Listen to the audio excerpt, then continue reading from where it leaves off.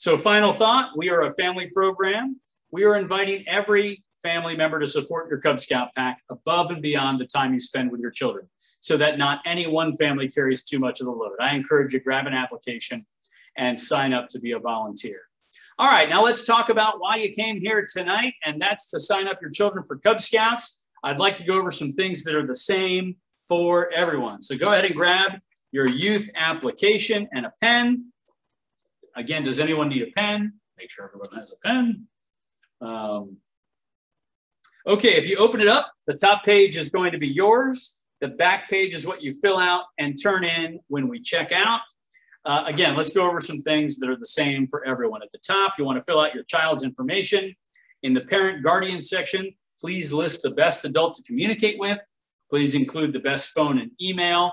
And it's important to note, while every parent is encouraged to participate at every meeting with their scout, again, a parent or caring adult is required to be present for all kindergartners and first graders. That's the bubble that asks for the adult partner. So kindergarten and first grade moms and dads, be sure to bubble that spot in. Towards the bottom on the left, above the bold line, you will see a spot that says parent signature. Please don't forget to sign that. We can't process the application without your signature.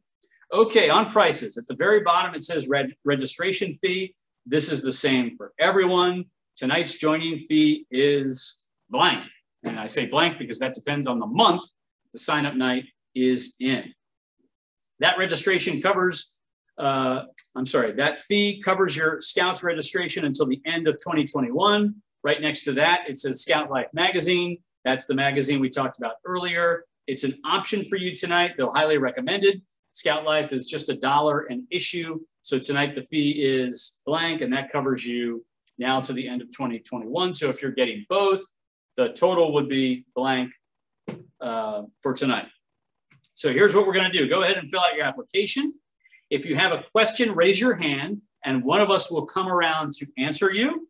When you're ready to check out, please check out with so-and-so over there.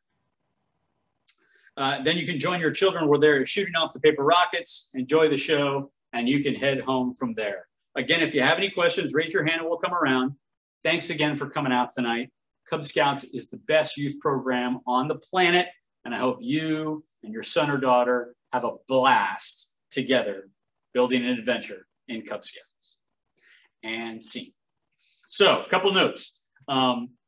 Notice that in the presentation, we address questions right at the end and say, raise your hand and we'll come around. So the other volunteers that are part of your existing pack can help answer those questions. Ideally, you've got existing volunteers that aren't helping with the rockets or checkout planted in the room to help answer those questions as they come.